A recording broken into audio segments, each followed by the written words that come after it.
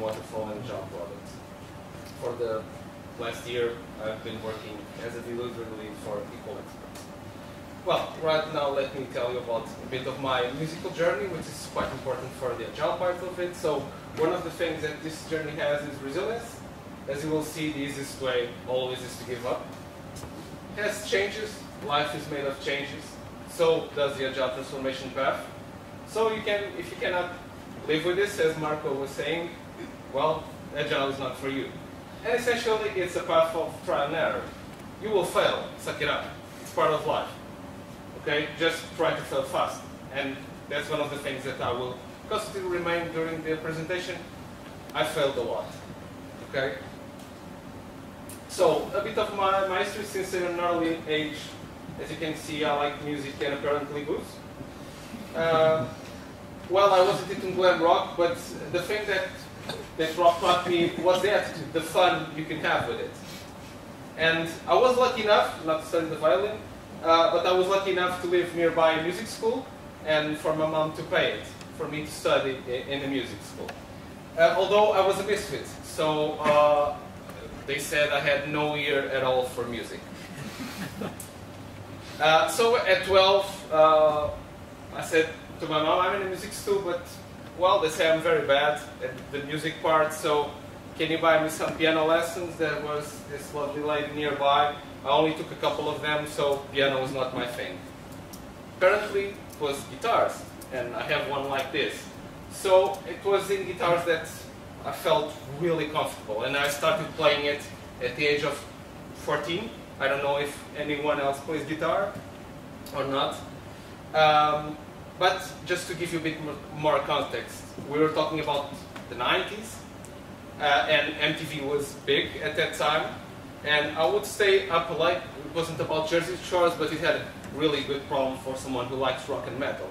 It was Headbangers Ball. And so I was lucky enough to have a TV in my room, and I stayed up very late to see the metal video clips at Headbangers Ball. But there are some things that do the triggers, as Marco was saying a lot about the brain. What triggered me into the music and start composing? So there was a couple of records that definitely changed my life. So these two, back at the beginning of the 90s, in 91, so the Black Album by Metallica, they were already big at that time, but they started filling up stadiums, and Nirvana Nevermind, which became the big grunge records. Still, it wasn't by this time that I started feeling the urge to compose. It was because of these two records, two Portuguese bands. So in 95, Blind Zero's Trigger, which is still for me one of the best Portuguese rock records, and 1996, Irreligious by Moonspell. They celebrated the 20th anniversary this weekend in Campo Pequeno. Of course, I was there. Two great records that made me pick up the guitar. Okay, so I said, well, these guys are Portuguese. They are playing abroad. They can do it. I know how to play some chords. Why can't I? So, at the age of 15, I created a band. I think there's no photos of it. It was called No Sense. The band didn't make any sense at all. But they were my colleagues from the music school. So, I have here a bunch of guys. Let's do it. Then it evolved into No Soul. It was basically the same band with a different name. We released the demo. This is back in the 90s, so it wasn't that easy to expose music. It was about cassette trading and some compilations, so it was cool for the time. We sold like 200 or 300 demos. Then I stopped music. I went to college and my mom said, oh, now forget about music, you have to study. And I tried to be a good son and said, okay, I'll leave my strats, getting some rust in the corner. So I got graduated, then started working at Sapo. Then I got married, and essentially it was my wife that told me to get back to music. She saw that when we moved to our house, I brought my Strat, and it was full of rust. And she said, well, you have a big passion for playing, and you are still a music addict. Why don't you come back? You have a couple of friends. One is here, that Ricardo, that played in the next band I'll present with me. And I said, why don't you talk to them and, well, start playing? I said, okay. So we created Public Perfect, which was named after an Interpol song. And we released one EP. It was a big fail, so we decided not to release. Probably Ricardo was laughing because he remembers how it sounded. Then we decided as a trio with no vocalist to create that EP. This is the single. And we managed to gather several vocalists from different bands that recorded with us. We got a small record label to launch. But when we were supposed to record, to do a full record, we split it. Okay, that was not meant to be. So basically, I was left. Essentially, I was the main composer, so I was left with an album full of material in my hands. And what could I do with this? So I was like, no, music it's not for me again. But my wife is pretty stubborn, so she said, no. You love music, you love what you're doing, but try to make it think of a different approach you can do it. Okay? Perhaps play solo. I said, okay, why not? Let me try to compose in a different way. So, what was the trigger this time? I don't know if you know Anonymous. Okay, so I saw an article about Anonymous. And I was like, okay, let me write the music about Anonymous and do a different approach. So I got some recordings from Anonymous, and the chorus of the song is their lemma. And I sent a shitty demo to a guy that I met online. That he's a producer, and he plays in several bands. And I said, well, I have this song. Do you want to play with me and produce the song? He said, yeah, okay, let's do it. I liked what you said. It's different. Let's do it. And so we released We Are Anonymous as a single, and we released a video for it, all with the help of people I didn't know. I knew through the internet, and it was a lot of the Anonymous on the different countries spread the song, because it was all about the Anonymous. But how did it evolve? So this is back when I was 16 and recording the demos with a lot of extra pounds on top of me. But the guy on the left still plays with me, and I know him since I'm 3 years old. So he played in almost all of the bands that I played. And he lives nearby, so one day I met him in the subway and said, and he asked me, are you still playing? I said, no, I'm doing a solo work, I don't know, but, well, send me some demos, well, what do you have? And he said, well, I always liked your composition, so why don't we start playing together, but not as a full band. Let's start the two of us and let's do baby steps. Step by step. And I said, okay, let's do it. And things were going okay.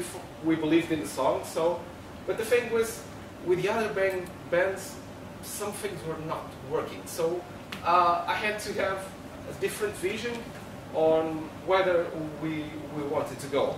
And like this guy, he gave a vision to America. Okay, he's a rock star for me. Unfortunately, this guy is too. Okay, and that's what sold, and that's what I needed. I need to gather people around the dream of the music, and that's how it started with a different name, as you could see in the single, but that's how we became Secret Symmetry. We started in 2013, and by 2014 we had 9 songs, and we recorded this EP with a record with 5 songs with Fernando Matias, who is best known for working with Moonspell, Linda Martini, and the guy who did the design works with a lot of bands, so it was really good. And after 1 month, well, let's come back a bit.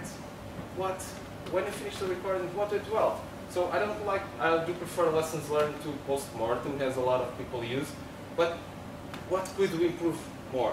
And that's what we're using now on the record we're recording right now, but I'll leave that to a bit later. At the end of 2015, Emerge, the EP, was on a lot of underground music tops, which was very cool and a surprise for us. And so this was a bit of the energy that was lacking before for us to move on. This is Secret Symmetry nowadays, but this is the story. So let's go to the Agile part of it. So this is basically what happens in every project team, and a band is really a project team. So there's a guy that essentially does 99% of the work, and if you saw the movie, says he's going to help, but he's not. He disappears at the beginning, shows up in the end, and hey, everybody, yeah, great. He has no idea what's going on the whole time. Okay? This happens a lot in the bands. So, but you think, oh, Agile, so he's doing Agile in the band, but are all the guys from IT? Do they know what Scrum, Kanban, TDD, Lean, pairing, and all of it? No. And I'll present the band right now. So the bassist is a pastry chef. I'm a delivery lead. The keyboardist, it's a financial controller. The vocalist, she's an exploration geologist. And the drummer is a commercial director for an animal food company. Okay?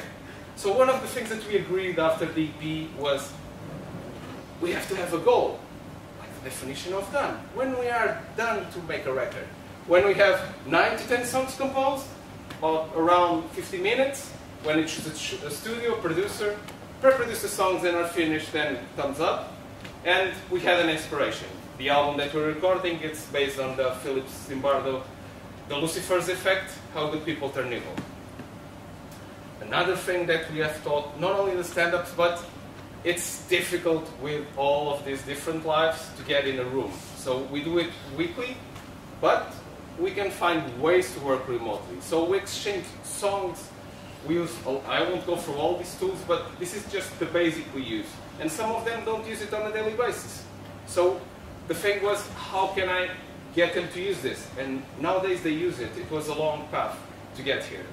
Another thing is, oh, how does this guy incorporate this in a rehearsal?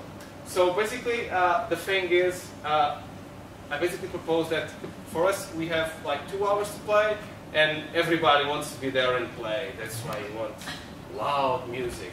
But we have the bureaucracy that every band needs to move forward. So we dedicate usually 10 minutes, and we have a board online that everybody can see it, and the faces move. This is on Trello.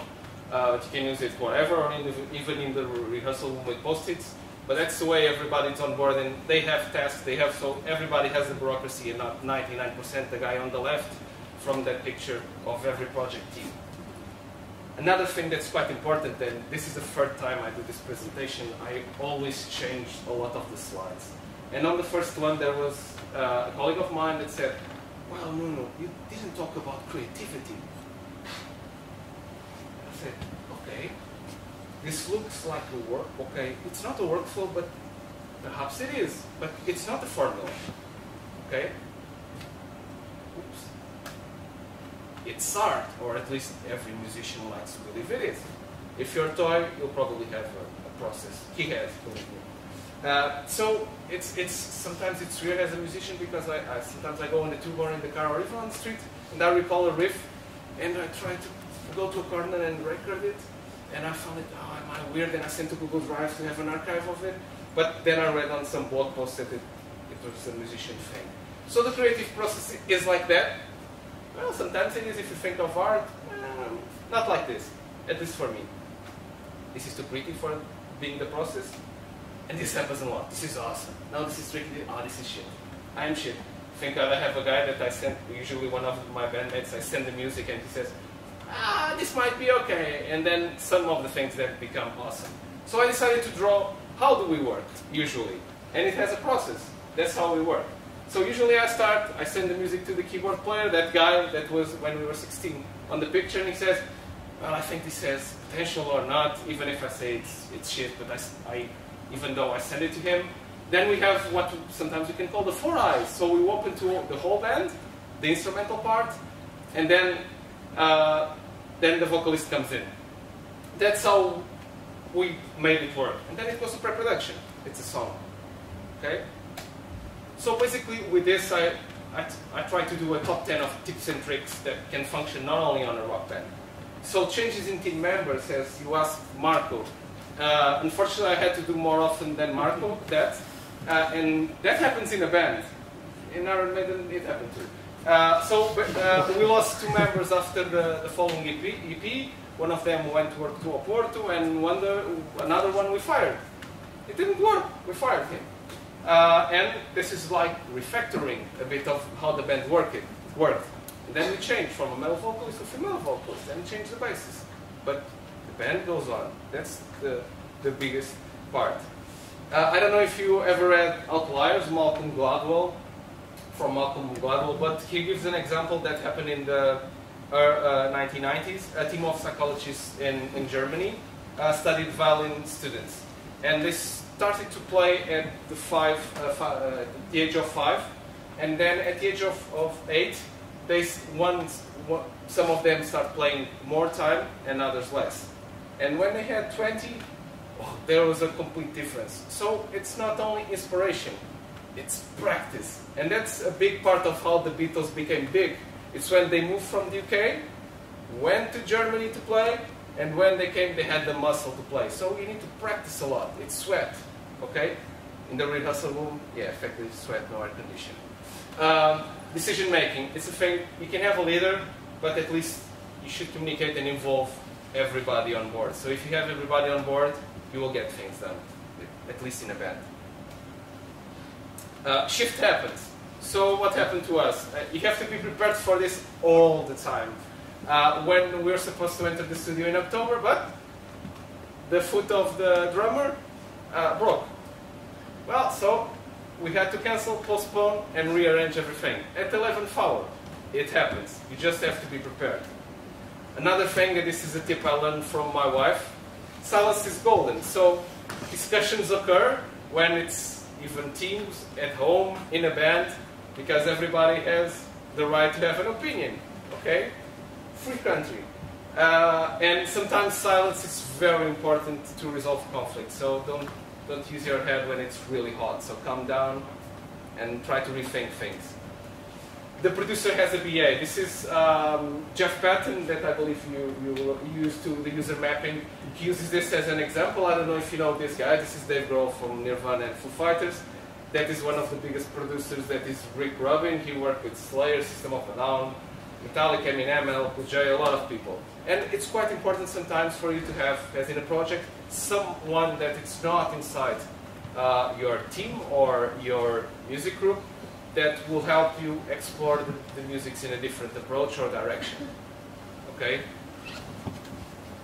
Team has a collective, and Marco already mentioned this, but you can have a team of Cristiano Ronaldos, but if they don't work together, you don't have a team. And the same with the band. So if you're pushing to different sides, you won't get music done. And especially when you play live and you have a very bad stage sound, it's very important for you to play as a team. Make changes often. That's one of the things that not only on my profession as a delivery lead I like to do, but in my band too. So sometimes we change where we play, and we move things not only the way we do it, the way we approach, but even on the rehearsal room. We change things around. Sometimes I play near the keyboard player, sometimes I change near the drums. Everybody rotates. So to get different approaches of the sound, it's a small room.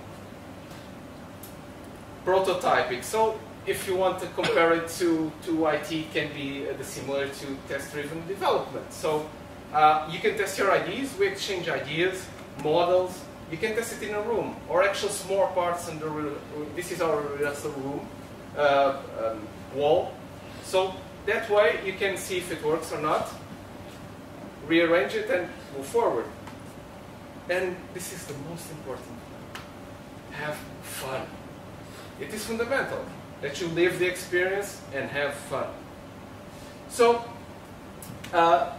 most of you may know the Agile software development manifesto, individuals and interactions over processes and tools, working software of comprehensive documentation, customer collaboration over contract negotiation, and responding to change over following a plan. So I decided to do the Rocking Agile manifesto. So basically, individuals and interactions over instruments and egos. This is very important. Working songs over too much discussion on music theory. That bores the hell out of me. Band collaboration over one-man show. That I learned from experience and failing. And embrace change over following a plan. You can have a path, a goal, but change will happen. So what follows next? Well, right now we started then at the beginning of January on Dynamic Studios in Lisbon, and that's Topeka from RAM, Process of Guilt, and several rock bands recorded there. So recorded the drums, the guitar, the bass, and the keys. And we decided to take a break in the middle of this. So it's basically always a work in progress. And then in March, come back to record the vocals, mix, and master. Okay? But the most important thing that I want you, it's almost finished, but it's make it work. Doesn't mean to be in IT, which you always talk about Agile mostly in IT, but you can do it in HR, in a band. It's just inspect and adapt. If you're looking at the Agile books, and you talk a lot about this, just make it work. It can happen. You just need to adapt. Sometimes when I do consultancy, so they do, oh, but that is not Scrum. And it works better than the way you're doing. Apparently, yes. So at least let's try. Trust in me. Let's try. And if it works, oh yeah, you cannot put a label on this. Just call it Agile, whatever. It works better. Let's do it. Okay? Well, thank you very much, and rock on.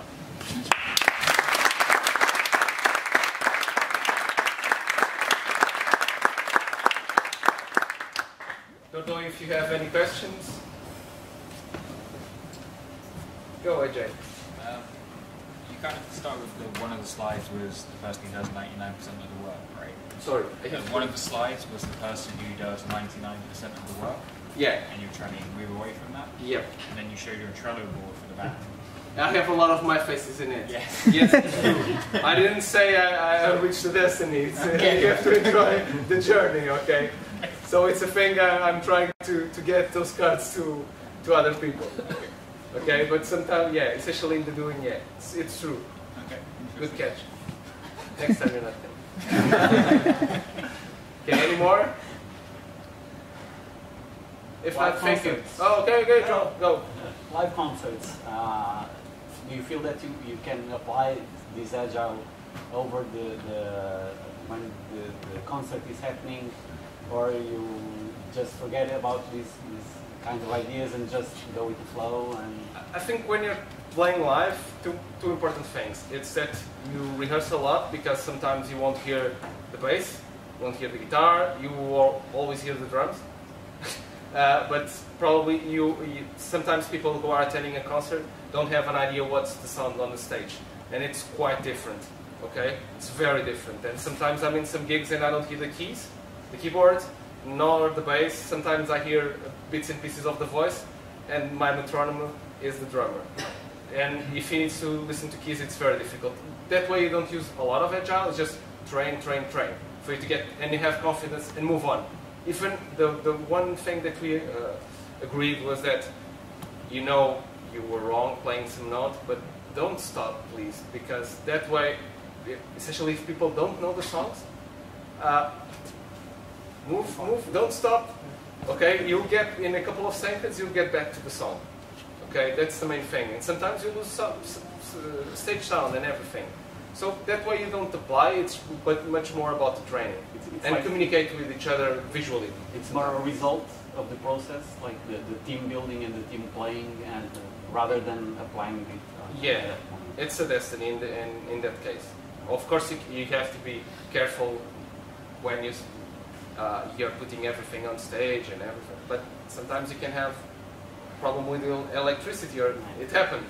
So it's funny because it's like when you are talking to a customer, and the customer doesn't know what's going on the backstage, right? He just wants to listen to the music and to know what is happening. So if you have that team playing, that team building already in place, the customer doesn't have to know exactly what is going on the back, right? He just wants to listen to the music and to see the results. I usually like to have the customer always onboarded. That's the way you usually work, always onboarded with us, because he's part of the path you need to go. So even if he doesn't know how to program, no need to, but it's very important that if he's onboarded, he will have constant feedback on everything. And he shares the fun with you, right? And yeah, of course, we share the fun with him. So even we do remote daily meetings, and right now we did no camera. I have three projects on the same client. I do 3 different stand-ups because they're in different stages of maturity. No camera at all. One usually takes 2 minutes. Some of them take 10. Sometimes I do quizzes. It has an energizer. You get to know the person on the other side because you've never seen his face, but you get to know that his favorite TV series is Vikings or Game of Thrones, or he's done a lot of stuff because I do a daily question. And it's really good, at least for the first months, to get to know each other, even though you're not together. That can happen. So that's why it's so important for you to have always on board. And if the team I have over there, I don't let the guys fall asleep or nothing like that, but I usually do even leaner approaches on the daily stand-up. So it's just sort of the 2 questions: are you blocked by anything, or do you have anything to share? If not, go, goodbye, see you tomorrow. Okay? Because if you have a good board, you don't need the questions. Okay? It's just to talk 2 minutes, and I need to take that offline. And the guys loved it. It was one of the guys said, "Oh, sorry to mess around with your call, but it's the stand-up, it's so boring, man. And I don't want to talk about today, yesterday. Don't you know how you guys don't you know how to read it? It's not Post-its. It's a Trello board." And yeah, okay, it's true. And it's boring for me too, because I don't want to ask you anything at all. So I can read it, but do you want to share anything that's significant for this time that we're talking? No, I'll move on. And once I have it, you have a direct line with the customer. That's it, and it works. Probably on junior teams that don't work together for a long time, that can happen, that will need more support. But the thing is, and it's really about the brain, it's the power of habit. You have to insist like a coach at the beginning, but once they get it, it's automatic. They don't think at all. 7 weeks. Right? Yeah, I don't know if it's 7 weeks, but makes something an habit to do it every day for 7 weeks. Yeah, and after that you can take the wheels out of the bicycle. Yeah. And no hands, go. That's the main goal, I believe, as a, well, you can call Scrum Master or Agile Coach or whatever, it just depends on the company. I believe for me, at least, that's the main goal you can get. It's to put the team autonomous. But that's my vision, okay? I don't know if I answered your question. Just one more question. Okay, very well. Does your wife like your music, or? No. Neither my daughter. It's screaming and very loud, but at home I play with my headphones. That was, well, the assumption they did. Oh, yeah, I can play at home with headphones. Yeah, but they went to see a concert and said, yeah, put some tampons on. And look at Daddy, and it was like that. No, they don't like my music, unfortunately. Thank you very much.